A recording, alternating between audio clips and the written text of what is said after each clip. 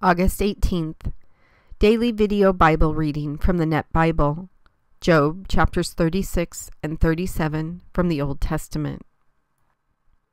Elihu said further, "Be patient with me a little longer, and I will instruct you, for I still have words to speak on God's behalf. With my knowledge I will speak comprehensively, and to my Creator I will ascribe righteousness. For in truth my words are not false. It is one complete in knowledge who is with you. Indeed, God is mighty, and he does not despise people. He is mighty and firm in his intent. He does not allow the wicked to live, but he gives justice to the poor. He does not take his eyes off the righteous, but with kings on the throne he seats the righteous and exalts them forever. But if they are bound in chains and held captive by the cords of affliction, then he reveals to them what they have done, and their transgressions, that they were behaving proudly.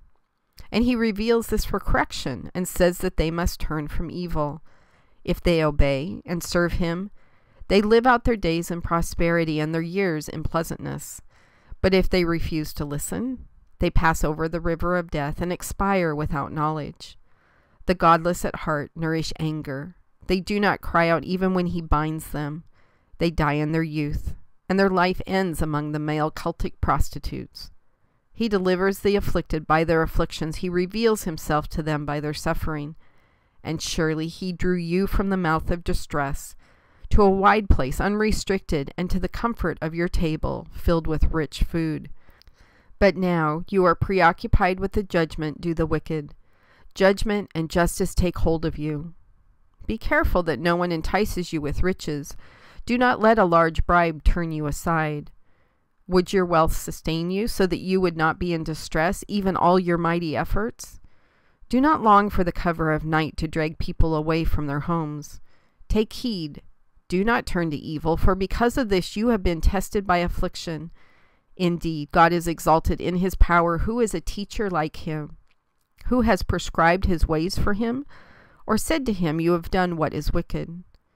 Remember to extol his work, which people have praised in song. All humanity has seen it. People gaze on it from afar. Yes, God is great beyond our knowledge. The number of his years is unsearchable. He draws up drops of water. They distill the rain into its midst, which the clouds pour down and shower on humankind abundantly. Who can understand the spreading of the clouds, the thunderings of his pavilion? See how he scattered his lightning about him. He has covered the depths of the sea. It is by these that he judges the nations and supplies food in abundance. With his hands he covers the lightning and directs it against its target. His thunder announces the coming storm, the cattle also concerning the storm's approach. At this also my heart pounds and leaps from its place. Listen carefully to the thunder of his voice, to the rumbling that proceeds from his mouth. Under the whole heaven he lets it go, even his lightning to the far corners of the earth. After that a voice roars. He thunders with an exalted voice, and he does not hold back his lightning bolts when his voice is heard. God thunders with his voice in marvelous ways. He does great things beyond our understanding. For to the snow he says, fall to the earth, and to the torrential rains, pour down. He causes everyone to stop working so that all people may know his work. The wild animals go to their lairs, and in their dens they remain. A tempest blows out from its chamber, icy cold from the driving winds. The breath of God produces ice, and the breath of the waters freeze solid. He loads the clouds with moisture. He scatters his lightning through the clouds. The clouds go round in circles, wheeling about according to his plans, to carry out all he commands them over the face of the whole inhabited world.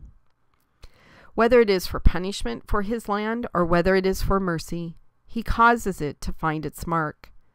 Pay attention to this, Job. Stand still and consider the wonders God works. Do you know how God commands them? How he makes lightning flash in his storm cloud? Do you know about the balancing of the clouds, that wondrous activity of him who is perfect in knowledge?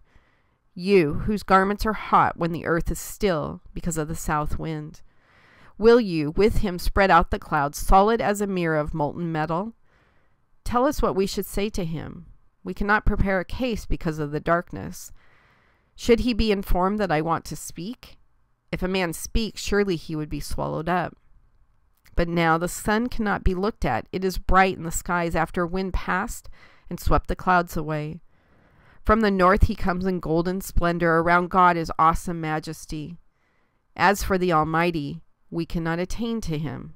He is great in power, but justice and abundant righteousness he does not oppress.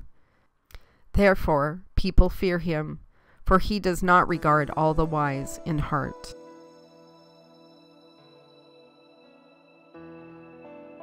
God, it's a little bit hard to watch Elihu's arrogance, mostly because it replicates a lot of the arrogance I see in my own life.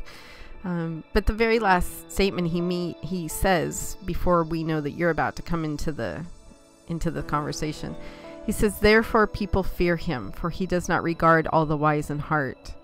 And Elihu has just spent all this time saying he is knowledgeable of all these things, that he speaks on your behalf.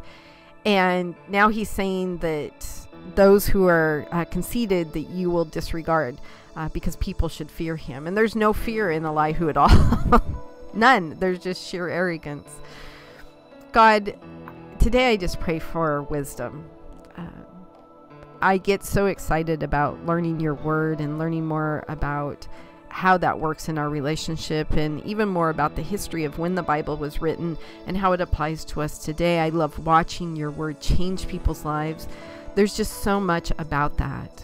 And God, I know that there's people out there who struggle to even read the Bible on a daily basis. And I understand that because I was there at one point. And the only thing that at that time people were like, how did you get to the point you're at now? The only thing that I can tell them is to just keep reading, because eventually that passion that you have in a relationship where you're falling in love with somebody starts to happen through your word, God. And I learned more and more that I actually don't know a whole lot about anything. The more I learn about your word, the deeper our relationship goes, but the less I actually am sure of, with the exception of the exact words that you're saying in the Bible, which I think is good. It means I'm relying less on my own understanding, like Elihu is relying on his understanding, and I'm relying more and more on your word. And I also know that because of it, my view of who you were and who your word was and religion, things used to be very, very wide, very, very broad. And I know as I learn more about your word, it becomes tighter and tighter and tighter. And I really struggle with people who want to make conclusions or draw connections to things or connect the dots to things that are more about what they think, sort of like Elihu is drawing big sweeping connections, as well as Job's other three friends. Big sweeping connections that actually are wrong. It even talks about in chapter 36 verse 11, it says, if they obey and serve him, they live out their days in prosperity and their years in pleasantness. Well, that's part of that whole prosperity doctrine, which is taking your word, God, and making it a all about us spin on it. That prosperity doctrine is all about us. It's not about you. And Elihu's doing the same thing here, and it gets really frustrating. And I work really hard at trying to help myself understand your wisdom and what the truth of your word is.